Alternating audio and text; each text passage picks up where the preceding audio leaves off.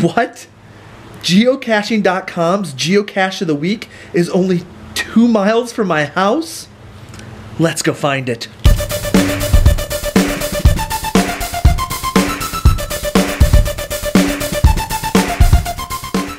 Hey guys, it is Joshua, the geocaching blogger, and I'm out here in a winter wonderland in Minnesota. It's about 10 degrees out, but I'm going geocaching. But I'm excited because this week on geocaching.com, there was a geocache of the week called Fire and Ice. And this geocache was only a few miles away from my house. So you know what I had to do? I had to get out here and make sure I found this geocache. It's been on my radar for a while. I'm excited about it. And guess what? You get to come along with us.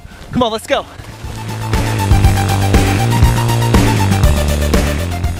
All right guys, I'm here, I am at stage 1, and stage 1 is bringing me ground zero to this tree. And if I look up there, I think I spotted something up in the tree.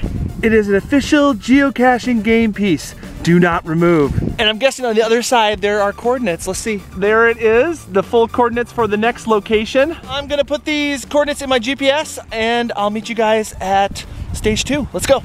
All right guys, I am at stage 2.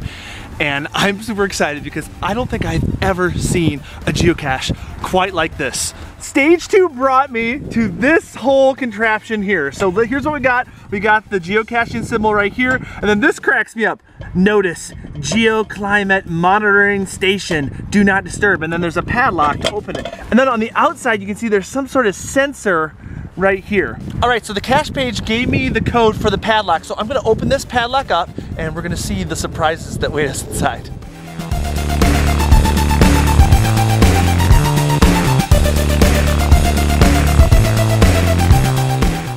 All right guys, now I have the padlock open and now let's open it up and see what it makes. Oh my gosh. Okay. Oh my gosh, so we got some sort of electrical display here that is not turned on. We have this says, please tuck battery connector before closing, battery holder.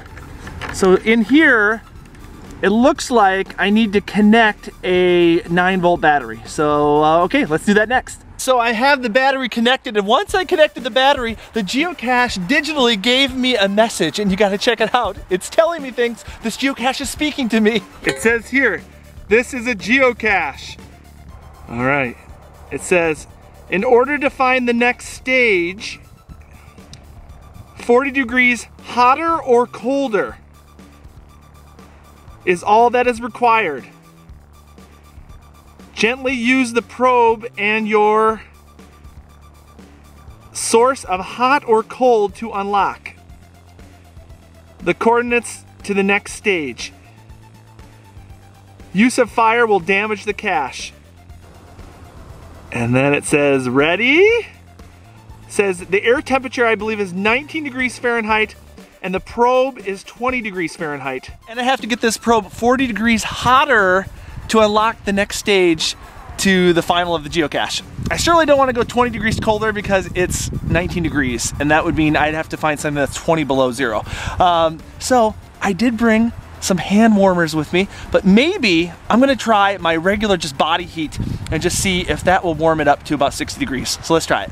I'm gonna warm up my hands with my breath, see if my hands are 60 degrees and see if I can get this unlocked. Holding on to it. And we're watching it go up. 32, 34, I gotta get it to 60 degrees. 49, 50. 51, only 9 more degrees, 8 more degrees. 53, 54, come on, I gotta get to 59, 55, 55, 56, it's slowing down, it's slowing down, come on, I need some heat. Come on, 57, 58, one more degree, no hand warmers needed, just my warm hands, come on, 59. Oh, now it's 20 degrees outside, now I gotta get up to 60. Come on, 60, come on. Rub it a little bit, maybe. Oh, 60 degrees, there it is. Congratulations. The next stage can be found at, and then I'm gonna cover it up for you guys. The amazing thing is, as soon as the probe starts cooling off again, the coordinates go away. I was able to warm it up 40 degrees just with my hands because it's so stinking cold out here. All right, we got the coordinates. We're gonna head to the final cache and complete this amazing geocache.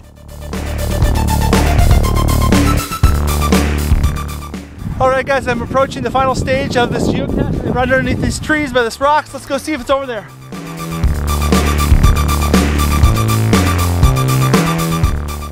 All right, guys, you gotta love it when an incredible multi ends with a nice big ammo can in the woods.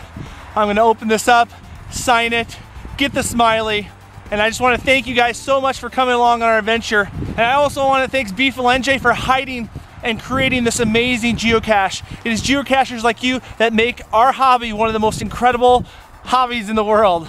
If this is your first time watching the Geocaching Vlogger, I wanna encourage you to click that subscribe button. Thanks for watching.